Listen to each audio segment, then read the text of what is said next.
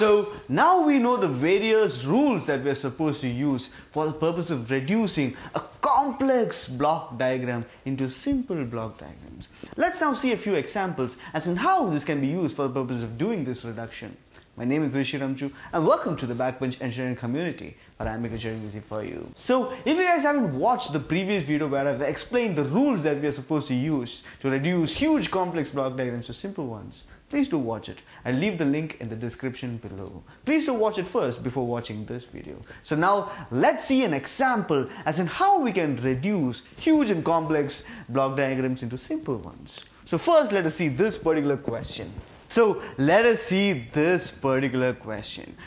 first when we see such complex block diagrams, we have to sit and first analyze this block diagram. So when we analyze this block diagram, the first thing that we deduce is the fact that this has got three main blocks: G1, G2 and G3. And now here from G3 a particular feedback element is provided over here, which is given as H2, and this H2 is a negative feedback. And here from G2 another feedback is given over here, and this feedback is H1. So here the main strategy behind how you use these rules is very simple.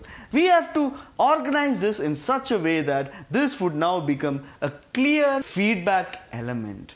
Let me make that simple for you. So now when we observe this particular diagram, what we observe is that it is this particular branch over here that is making the whole fuss. So if we move this branch somewhere over here or here, then we could actually reduce it by somehow. So what we observe is that we will imagine what happens if this moves over here or if this moves over here. So let us assume that we are moving this branch over here.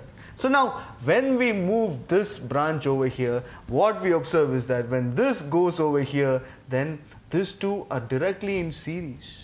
So these two can be directly multiplied together, and then this forms a particular feedback like this, and this forms a direct feedback like this, thereby simplifying things. So let us just move this particular feedback over here like this. So when we move a particular branch ahead of a particular block, we have seen that from the rules we have seen that we have to add another block with a gain 1 divided by G3. So here we have moved it over here. So once we move this branch over here, now what we observe is that here these two are in series and these two are in series. So because these two are in series, we know that when two blocks are in series, then this can be reduced just as the multiplication of these two blocks. So this G2, G3 will become a single block with a gain G2, G3,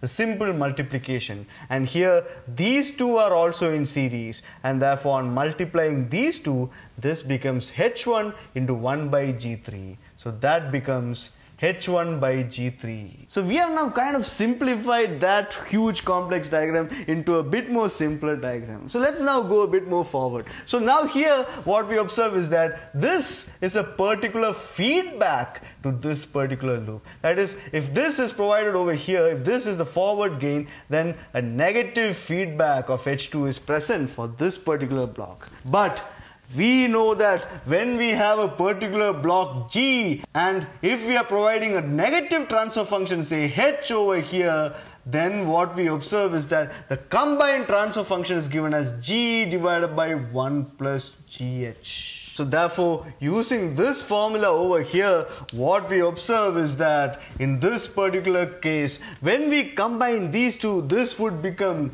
G2, G3 divided by 1 plus G2, G3 into H. That is what happens when we combine these two. So therefore, let us draw it again. So now this has reduced to this particular block. So now here what we observe is that these two are in series. So therefore, if two blocks are in series, then this could be reduced as a simple multiplication of this and this. So therefore, these two blocks would combine together to form G1, G2, G3 divided by 1 plus G2, G3, H2. So now again what we observe is that this particular block forms a negative feedback over here.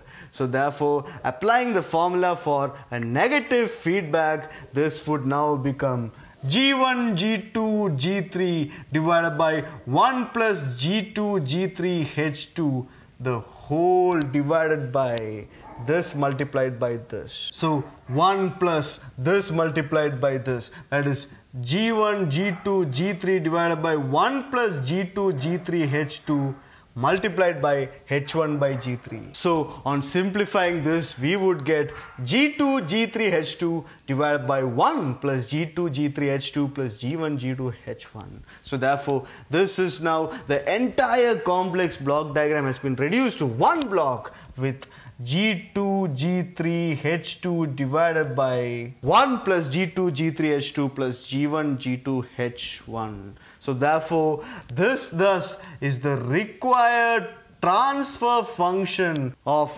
this particular complex block diagram.